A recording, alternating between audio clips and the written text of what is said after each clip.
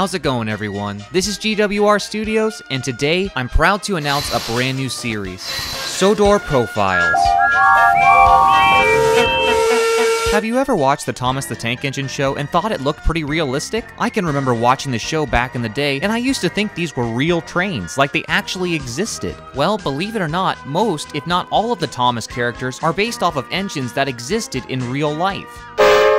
But it doesn't stop there. Even some of the classic scenes from the show are based off of real locations from British railways. And what's even more crazy is that some of the crashes are based off of things that happened in real life.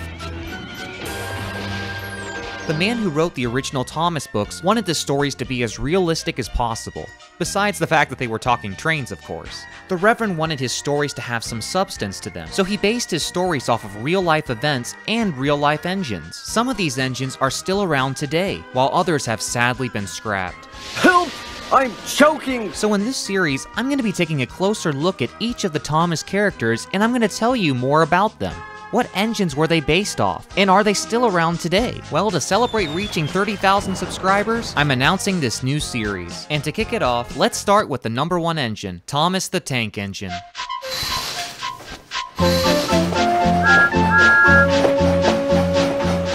So first off, who is Thomas the Tank Engine? Well, Thomas is a little blue tank engine that lives on the island of Sodor. Thomas is a kind engine, and he usually gets along with everybody. But there are times he's a little cheeky and he teases the other engines. Wake up, lazy bones. Why don't you work hard like me? Although Thomas is a hard worker, he sometimes gets himself into trouble. Cinders and ashes! But fortunately, his friends are always there to help him out. So what are some of the jobs that Thomas does on the island of Sodor? Well, in the very first episode, Thomas's job was to collect coaches for the bigger engines. But as the series continued, Thomas took on other jobs, including pulling passenger trains, pulling troublesome trucks, and even pulling the mail train. Thomas is undeniably the most popular character on the show. I mean, after all, his name is in the title, and he's also the #1 engine. But what a lot of people don't know is that Thomas was based off of an engine that existed in real life.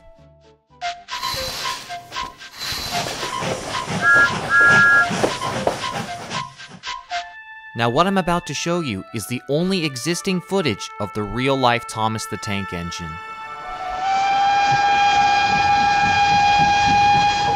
Over 100 years ago, the London, Brington, and South Coast Railway created the E2 class steam locomotive. In this extremely rare video, we can see one of the tank engines in action. This is the real-life Thomas the Tank Engine. And although there's no face, it's not hard to tell that this is Thomas the Tank Engine. Another thing worth mentioning is, look at the background. Do you see those cranes? Don't they look similar to Cranky the Crane from the TV show? And look what Thomas is pulling. It's the troublesome trucks.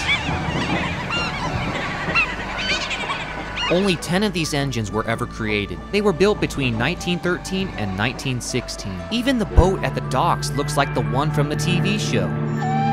It's amazing that this video even exists today. The E2 class steam locomotives were used mainly for shunting, but they would also pull short-distance freight trains. They even pulled passenger trains from time to time. These are the same types of jobs that Thomas did in the TV show.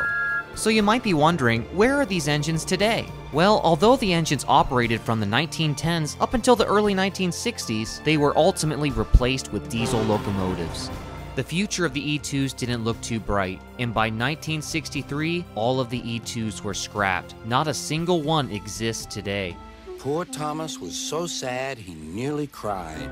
But the story doesn't end here. Although the real-life Thomas the Tank engines were scrapped, a man known as the Reverend W. Awdry wrote a book called Thomas the Tank Engine. And as you can clearly see by this illustration, Thomas was based off of the E2 locomotive. The Reverend was so passionate about his storytelling that he even made a model train layout of the island of Sodor. To give you an idea of how much the Reverend cared about his series, here's an interview from 1962 where he's talking about how he created Thomas the Tank Engine. I had a railway background. Quite naturally, the interest transferred itself to my son, and when he was ill with measles at the age of 3, it was most natural for me to tell him stories about trains. So when the Reverend's son was sick with the measles, he would tell him stories about trains. Little did he know that these stories would one day change the world. I invented names on the spur of the moment: Edward, Gordon, Henry, and so on. These ended up being some of the main characters on the show. Edward's Day Out, Henry in the Tunnel, And then there was another story based on a story I'd read in the magazine. This was the story of how Gordon got stuck on the hill and had to be rescued by Edward, the engine whom he despised. But once Edward had started him off, Gordon was able to go on fast, and poor Edward ran out of steam and got left behind. And so there it was. The Reverend would go on to write 42 books about Thomas the Tank Engine and his friends. These books proved to be a hit, and by 1984, Thomas received his very own TV show, which would transform Thomas into a cultural icon. And although the original Thomas no longer exists, they built a new Thomas that you can ride. It even talks to you. Hello, I'm Thomas. Thomas has been around for over 70 years. Generation after generation has been changed by this little blue tank engine. He's a part of our childhoods, and his stories will last forever. Thanks so much for watching this video, guys. I hope you enjoyed it. If you liked this video, be sure to stay tuned for future episodes. Again, thanks so much for watching, and I'll see you real soon.